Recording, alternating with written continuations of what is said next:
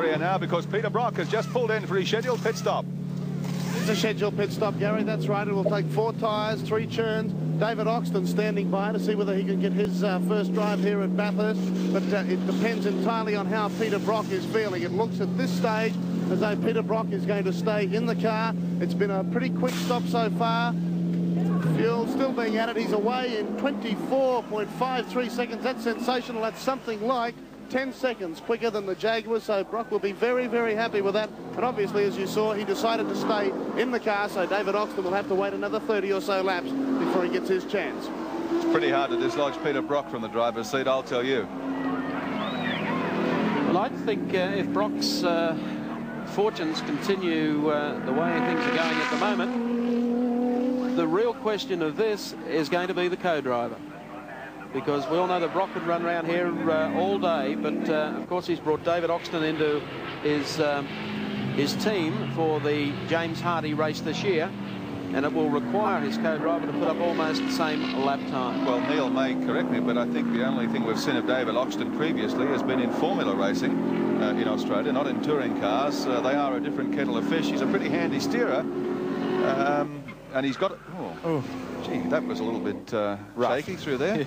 He's got to do a minimum hour in the car, and as Mike said, that may very well tell the tale. But I guess, Neil, that applies not just to the 05 car, but to a lot of cars here today. Yes, this is where we'll see the co-drivers come into their own, though, with guys like, for example, Neil Lowe and Kent Bajan. It's a very even combination. David Oxton, though, don't write him off. This guy's a very quick peddler. He's done a lot of racing in Mondial and Formula 5000, and he's teamed up with Brock in New Zealand before when they've run over there and won. And his performance at Sandown was very good in practice. His performance here has been very good, although he hasn't had a lot of laps in the car. Brock's dodging all over the place here at the moment, trying to get these new tyres to settle in and scuff the sheen off the surface. Second dealer team car is going to come in shortly too. Johnny Harvey will get out of the car and David Parsons will take the wheel. Tim Slako in the pits from Western Australia in the Rover, together with Mike Bergman in the Commodore. Yes, one. Oh, trouble! Oh, up at Hill Corner. There's a hell of a pile-up. It's 2 of the BMWs. Richards and Fury. It's Fury in the Crichton car at the moment with the red helmet on. Unbelievably bad luck for the JPS team. There's another car sandwiched in there. Well, that's the Davison Kramer Mustang, which has been there since the start of the race. Oh, the teammates. Goodness me, the BMWs have put themselves out of business. That's incredible. How on earth could you do that? Well, Jim had to jump out of the car at Sandown to plug in a relay in car number 1. Now he has to jump out of the car at Bathurst to push his teammate out of the sand pit. I'll tell you what, that'll be tough going to get it out of there. I don't think they'll do it somehow. Look, Jim's digging with his hands. Goodness me. Frantic, furious, disappointment for Jim Richards and for George Fury. They both exit the car and Jim says, come on, George, get down on your knees and dig.